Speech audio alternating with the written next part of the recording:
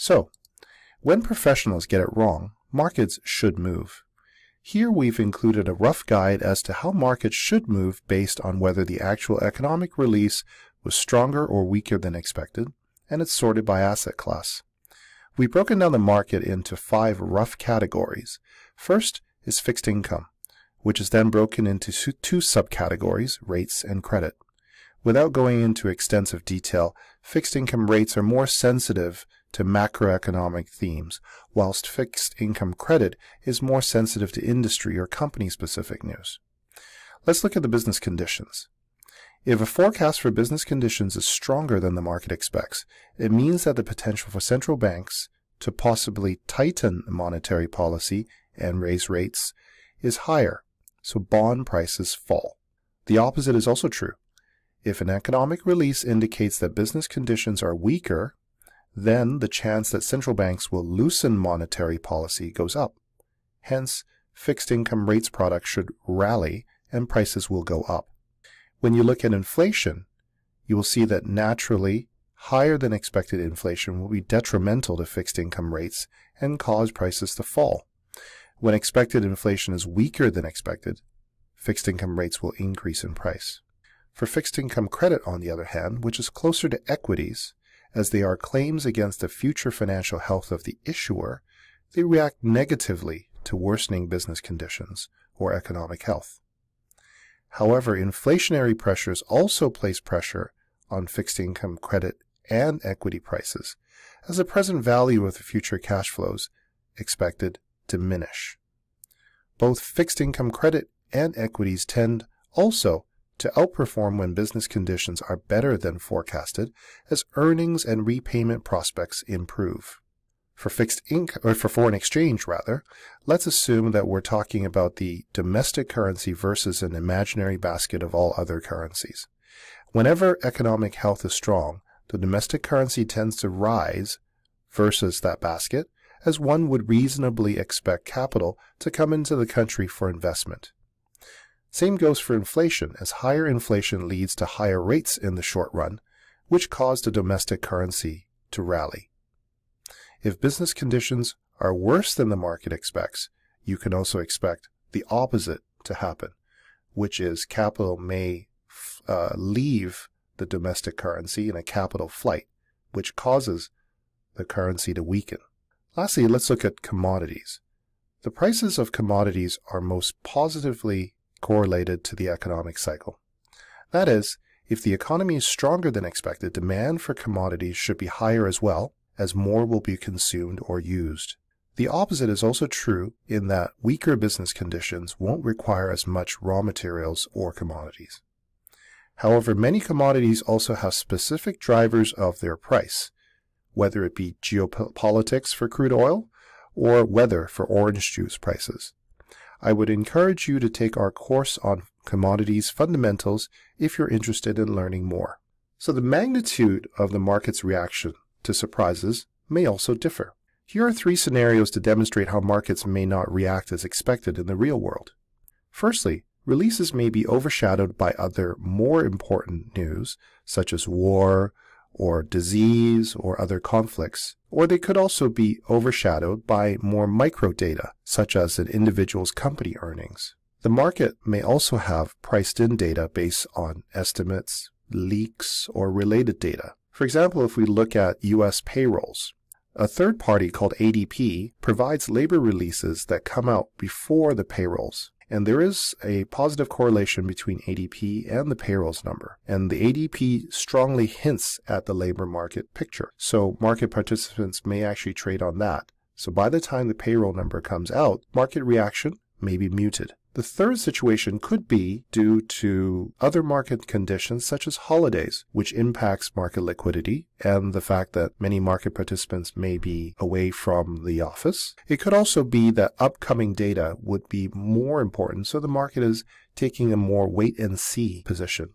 So now that we've examined how the market is expected to move and by how much it may move after economic events, let's look at the different types of players that trade these economic events. First of all, sell side. So these are companies or entities that sell financial instruments to the buy side. Generally, these are the investment banks of the world. You may have heard of names like JP Morgan and Goldman Sachs and Deutsche Bank. The next category of market practitioners would be buy-side clients, and these are generally institutions that invest in the financial instruments offered by the sell side. Most commonly, these types of clients would be people such as asset managers, pension funds, central banks, even private banks that operate on behalf of individuals. But generally, buy-side clients are the ones that invest money on behalf of other people. Next one would be market makers. So these are entities that provide bids and offers to the market, either electronically or by voice, and they look to profit from clients crossing that spread, the bid-offer spread. Generally, these would be companies such as brokers, intermarket brokers, but they don't take positions. They just simply try and match client orders on either side as to be flat. The last broad class of market practitioners that like to trade these economic events would be prop desks. These are individuals and trading desks that trade financial instruments with company funds and not with investor funds. And their main goal is just to maximize profit for the firm.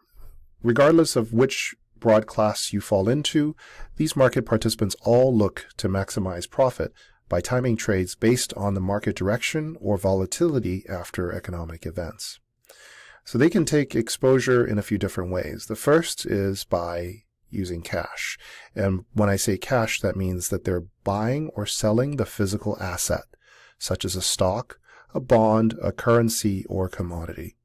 They look to potentially reverse the trade once prices have moved in their favor, or to buy when assets are cheaper and sell when assets are more expensive.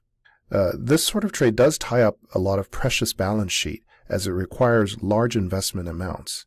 And this sort of trade may not work for market makers such as brokers, who, as I mentioned earlier, want to match up buyers and sellers and maintain a flat position at the end of the day.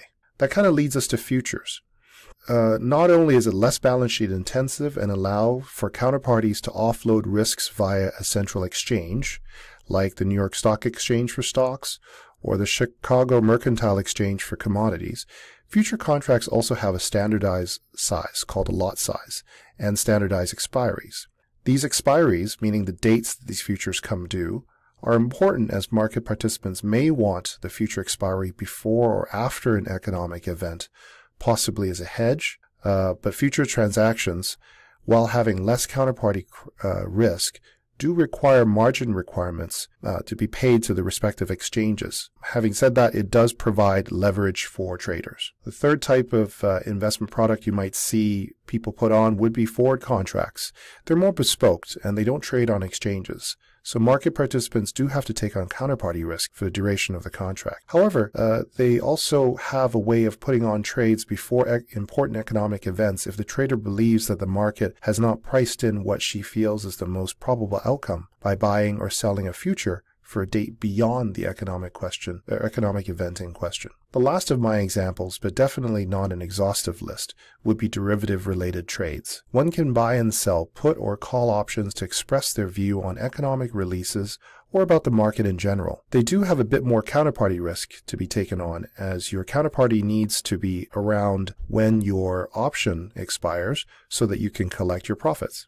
However, they don't require as much balance sheet, as trades can be bespoke with all sorts of structures to capture your view. So for FX traders, some weird names and fancy payouts I may have heard in the past would be stuff like double no-touch knock-in options. By using one of these products or a combination of these products, one can actually trade economic events outright. You can trade it with a hedge or hedge your exposure by using caps and floors and options. Or you can trade the volatility of the event by using straddles and strangles or using volatility indices or indexes like the VIX. To learn more about each security and how they react and how to trade these, I would encourage you to look at our fixed income trading course as well as our Introduction to FX course. In this course, we explore different types of economic events, how central banks operate, and their policy measures. Then we moved on to important economic indicators that market practitioners pay attention to, and we wrapped up with how these practitioners trade using these economic information. Now you should have a thorough understanding of how economics impacts financial markets. central banks and their role, as well as understand how specific economic news impacts various markets. You should also have an idea of how market practitioners use this information to trade or invest. This course is an essential building block required for the CMSA, and the concepts discussed in this course will be a foundation in future courses when we go into derivatives, options, and bonds in more detail. By understanding the fundamental economic decisions involved, you'll be able to build upon that and learn more about financial markets.